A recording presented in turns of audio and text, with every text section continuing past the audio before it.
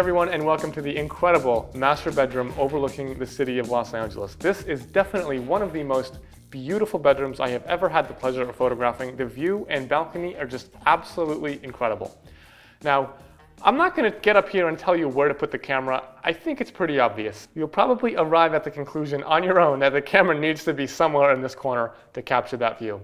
Now, as I have said a million times before, and I know I sound like a broken record, if you want something to look big, zoom in.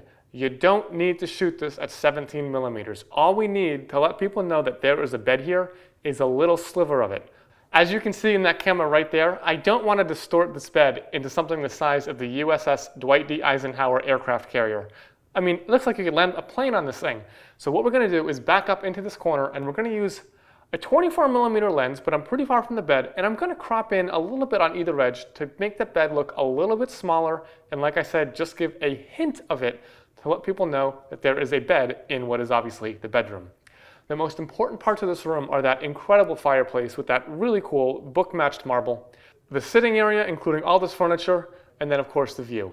Nature is the best art, and we have plenty of it right here. We are in kind of a time crunch because the sun is setting and rapidly moving across the scene. And what's great about this is that we're actually getting a little bit of diffusion from the clouds. I don't think I'm going to need to add any additional light to make this look amazing. The time of day is perfect and the view is incredible. Now we have these opening doors that are on automatic sliders. I'm going to compose with them shut. I think that doors like this can go either way. It's amazing to have them open when you're there in real life, but that repetitive sort of mullion between the glass panes makes for a really interesting graphic element. I'm not sure if I'm going to want them open or closed. We'll decide as we get closer to the final composition. The first thing I want to do is rearrange some of this furniture to make the room read a little bit better. As you can see, we're getting a lot of the back of the couch, and we're entirely missing the size of the sitting area between the fireplace and the couch. It's also a little bit confusing out on the balcony. There is some sort of chaise lounge couch chair out there. Not sure. We're going to go check that out, pull it out, and simplify this composition. As amazing as this is, we can still make it better. All right, so looking at this test shot, this looks like a picture of the back of a sofa. We got to fix that. So let's get our little furniture sliders out, and we're going to slide this into a place that I'm happy with. All right, so let's take a test shot. And the couch, to me, is in a much better space. It really opens up the middle of the room. The next thing I want to do is I'm actually going to take the chair that's in the far opposite corner, and I'm going to put it kind of where the couch was on the left-hand side of the frame. Right now, that chair is blocking the view, and I don't really know why someone would sit in that chair with their back to the view when they could sit over here and see that amazing scene out the window. So let's take that chair and flip it. We're going to put it right about here, and I think that'll give us a good start. All right, so I'm going to move the couch a little bit this way. I see a little more carpet than I'd like on this side of the frame. Just trying to find that perfect balance between all the objects in the room. There we go. And the thing I was really looking for is this corner of the table. Now, I'll show you a test shot, and that kind of untouched those two objects, so you can see the actual size of the table and the actual size of the couch, trying to make everything as readable as possible. Great. All right, now there's one more thing that's kind of bugging me, actually two more things. Number one is that chair on the corner outside. I prefer to take that out and just get a clean view. And number two is the orchid, which is kind of conflicting with the little table out there. So I'm just going to say, let's pull the table and the couch out and see how that looks. Okay, so we've got all the furniture where we want it, and this shadow is creeping further and further into the scene, so I'm going to try to move quick here. I've got these 3 pillows on the back of the couch, which are all sorts of uneven, so let's see if we can take a minute and straighten those out. Okay, that light is moving really quick, but we've got everything pretty much exactly where I want it. I've taken out the carpet sliders on this side of the couch because I see it. One final thing I want to do is shift down just a smidge because I'm missing the leg of the couch, and I've got more ceiling than I really need. So I'm going to bump this exposure so you can see what I'm doing, and all I'm going to do is slide the lens down just until I catch the bottom of that couch. And I can always crop that if I don't like it, but I'd rather have that be complete than excessive ceiling. So that's looking good. There's only one thing that's bugging me, and if we can fix it in 5 minutes or less, I'll be a very happy camper.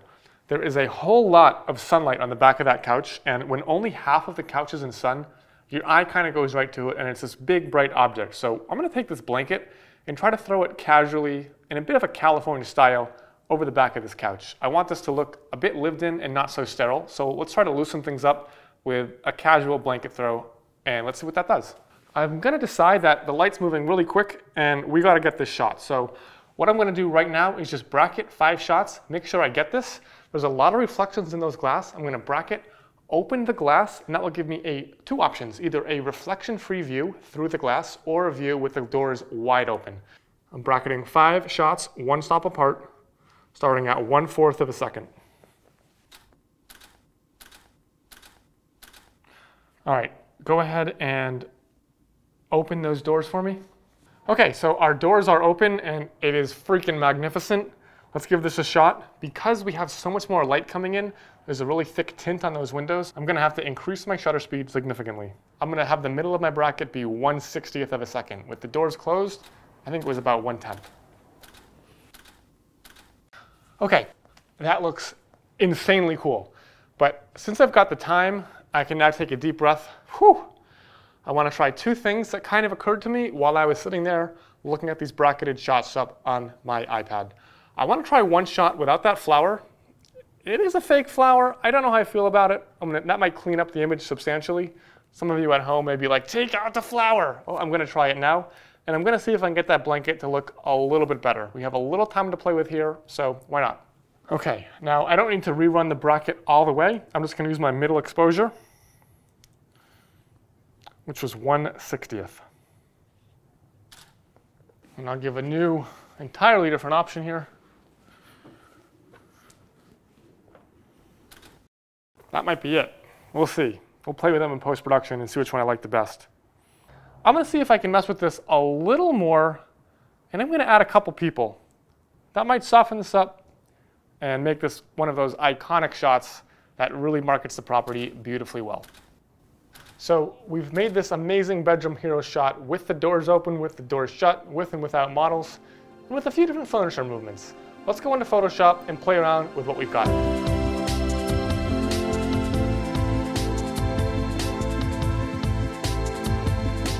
Okay, so here we have our bedroom shot. We're in front of the computer, and I've got my brackets lined up. I've got the windows shut, the windows open, which is gonna be freaking magnificent, and a few options with the blanket moved around and some models or figures in the shot on the balcony. What I'm gonna do here is I wanna see what I can get away with without going into Photoshop. We got this at the perfect time of day. I think we'll have enough dynamic range to just get away with a single exposure. Maybe not, I don't know, we'll see what we can do. And then I'll open Photoshop and show you a few ways to change up this shot, make it better. Now, on location, I did think I might want to use this with the windows shut, but I see this now, and like those reflections are a little distracting, and this just feels so much better to me with those windows open and that crazy view out into the ocean. Now, like the wildfire smoke, I almost kind of like. It gives it this really hazy, sort of ethereal feel. But in any case, let's jump into the edit and see what we can come up with. I think that my favorite shot has the doors open. I don't really know if I like it with the figure or without the figures, but let's just start with these brackets right here and see where that leads us. So I'm going to start with these doors wide open, and first of all, it feels relatively cool to me.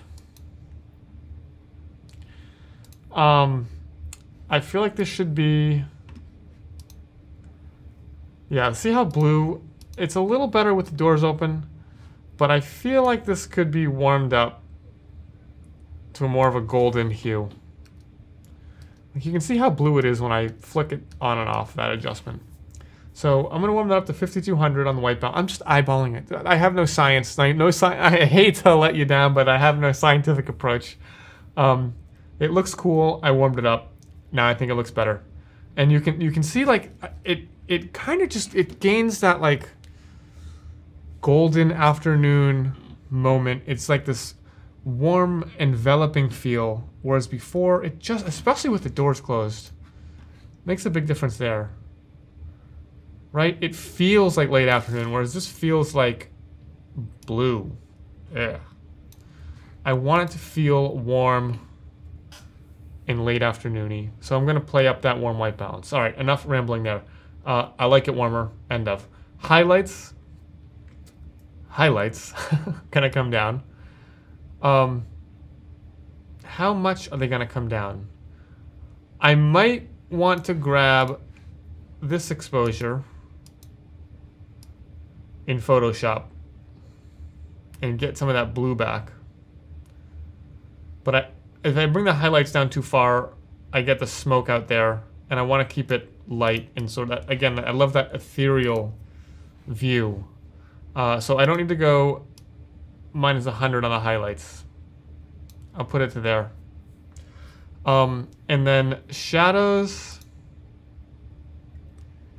can get a little bump. I don't like, I love that this image has shadows. I don't want to go like this. You know that. The shadows are my favorite part of this shot. So I'll go a little bump on the shadows. Clarity, texture, of course, and some contrast. Good dose of contrast. Maybe that's too much. Maybe I'll just... But I lose some of that fireplace. So I'm going to grab a gradient and I'm going to pull up the shadows on... It's a black, right? It's essentially a black stone fireplace. So I can pull out a little more detail and you can see what a big difference that makes right there. Okay, that's looking very good. I mean, that's 95% of the picture.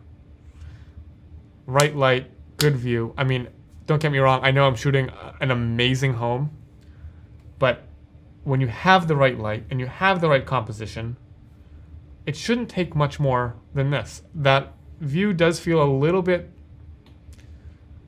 hot to me. But so what I'm going to do is I'm going to take these edits. I'm going to apply them to these other exposures here, and they should all come out looking the same-ish. And I'm going to do the same for, I think it's this one.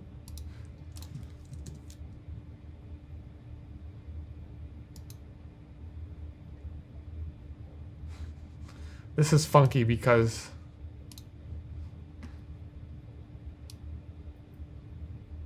the green tint in the windows is messing with the white balance. 5208 there does not look like it does not look right. So I'm gonna do it this way. How does that look? That's got a little more red in it. Pull that down a smidge. That's got a little more green in it.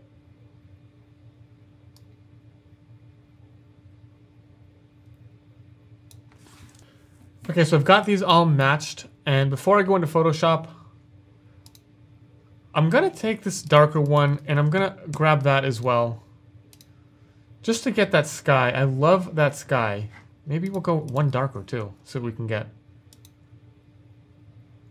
that's gonna be too much, but I'll bring it into Photoshop anyway. So let's take all these. We've got 3 brackets, 4, 5, 6 images. Edit in, open as layers in Photoshop. All right, so let's organize our document, and I just want to show you a few cool tricks here. Like I said, we got the shot 95% done in Lightroom, but it does need some cleaning up, and we do have a few options, a few different ways we can take this. So I'm gonna go ahead and label all these layers before we get started.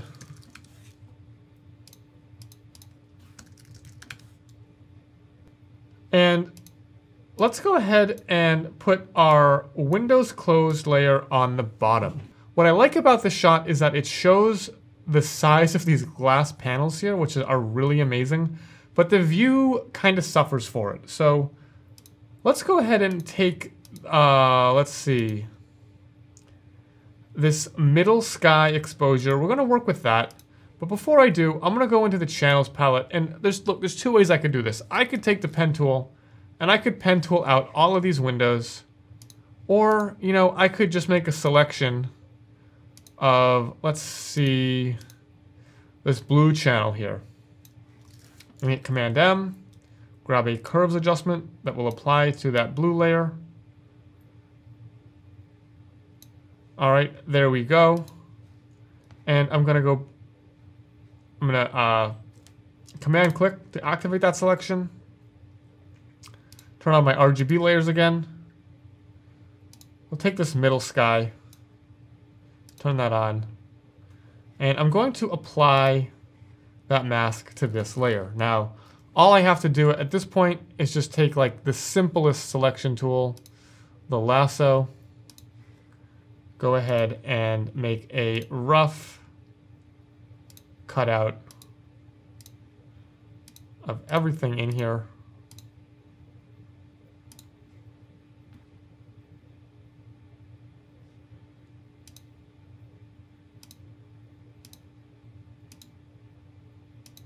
There it is. All right, I'm going to invert that with Command Shift I. I'm going to take a brush, make sure my foreground color is set to black. I'm going to just paint out anything that sort of bled through in that selection. And then I'm going to deselect everything. And now this obviously looks kind of fake and like janky. So I'm just going to take that soft brush at 30% opacity and paint it out in the foreground.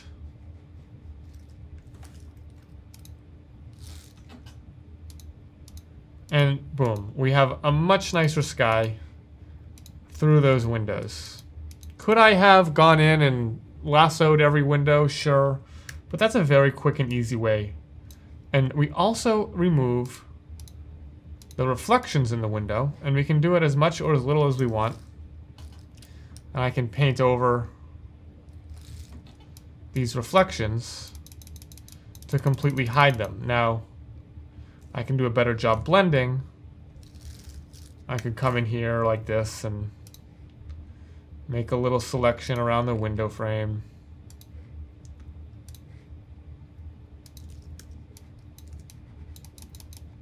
And paint that hard line. And it's going to be a reflection because we do have that double paned glass. We've got the window pane and then the balcony pane.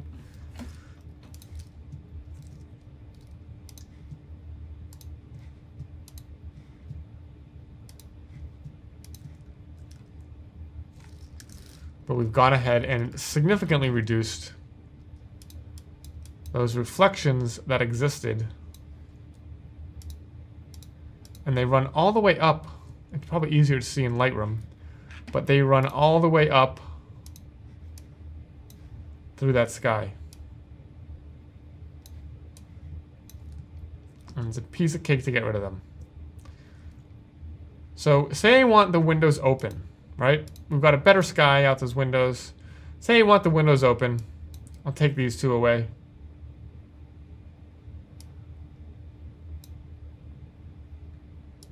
I'll bring this base layer down.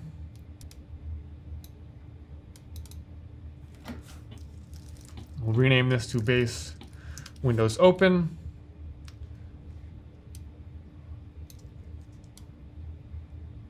And I want to tame this sky just a little bit. Well, that's very simple. I'm going to grab this mid-level, middle exposure sky shot again, and I'm going to just toss out this mask. Delete layer mask. I'm going to get in here 100%. Use whichever tool you want. Pen tool, lasso tool. I'm going to use the pen tool just because I have a feeling that I'm going to want to get pretty tight in here. And because there's not, you know, 10 extra lines to make with those window panes in the way, with those mullions rather. It's probably just easier to do this with the pen tool. All right, there is our pen tooled window. Command Enter.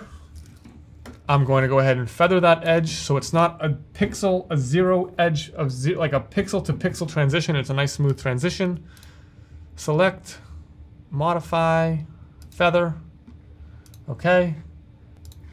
And there is our sky dropped in, and it feels a bit like painted on there, a little too much. So I'm going to reduce that opacity to 50%. And I feel like it's too strong in the foreground, so I'm going to paint it out a little bit more.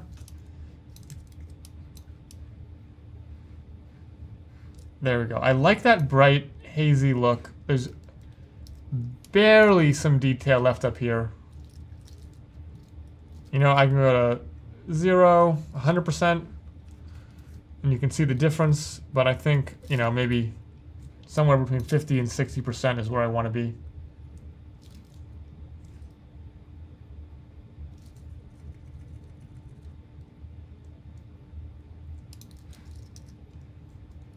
And again, you can paint out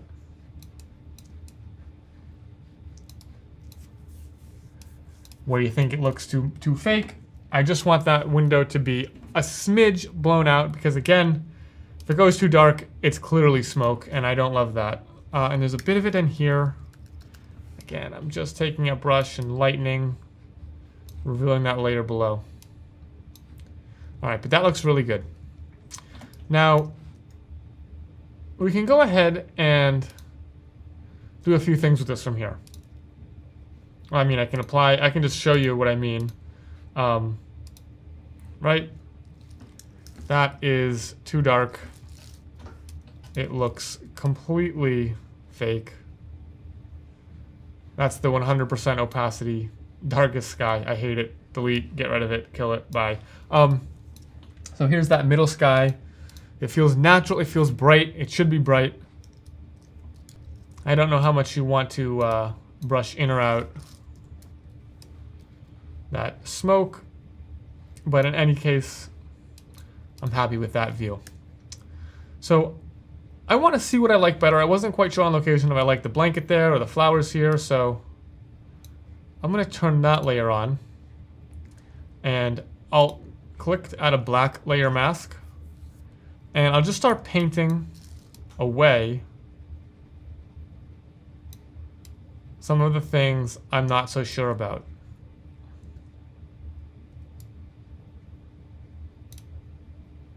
There's that.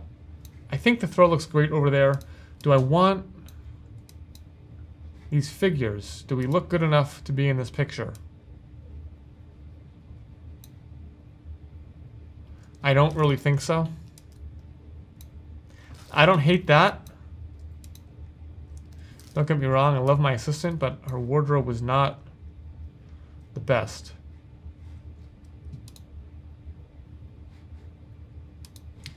Maybe I could have put her on the right, like over here.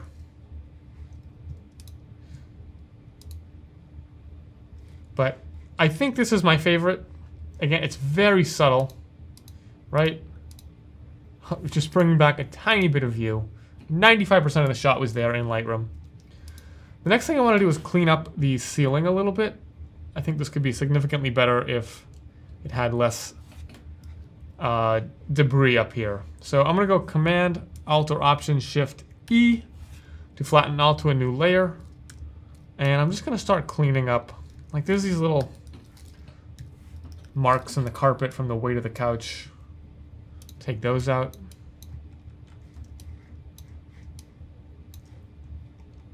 Take this thing out.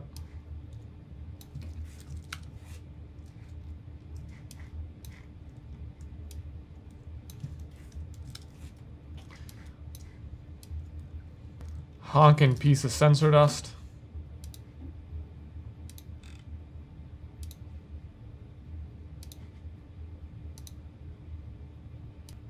and this camera. That might be a little trickier of a clone. So I'm going to break this down piece by piece. I'm going to draw the corner in here.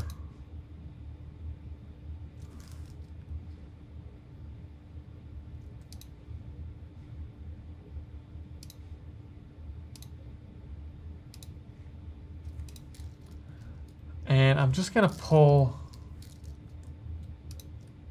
this little track further left.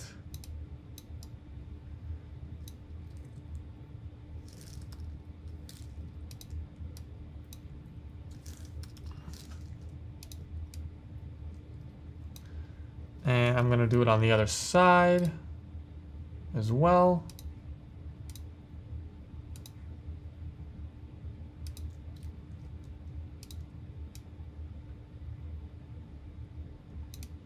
Let's see how that looks.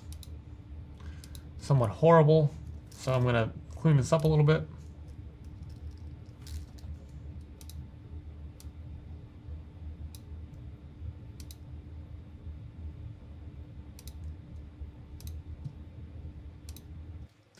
And lastly, the smoke alarm. Going to come out.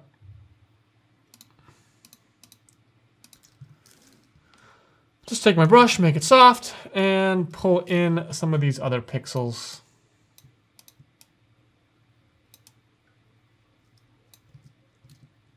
There we go. There's our reconstructed corner, minus a light. And lastly, look at this guy. And this vent up here.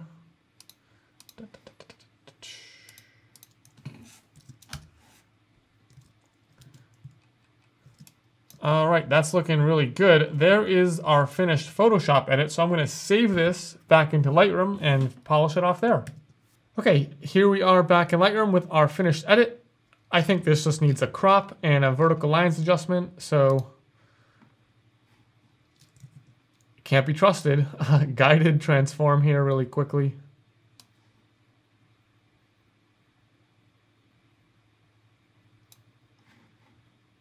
And a crop. I don't think we need so much bed, nor floor, nor do we need anything left of there. Boom. There is our finished shot. I would consider that a beauty. A little piece of dust there. Perfect. I absolutely love that. There's our finished image. Let's look at our raw file and see the difference. I mean, again, a lot of subtle adjustments add up to a killer final shot. Let's go get our twilights on location and wrap up this house.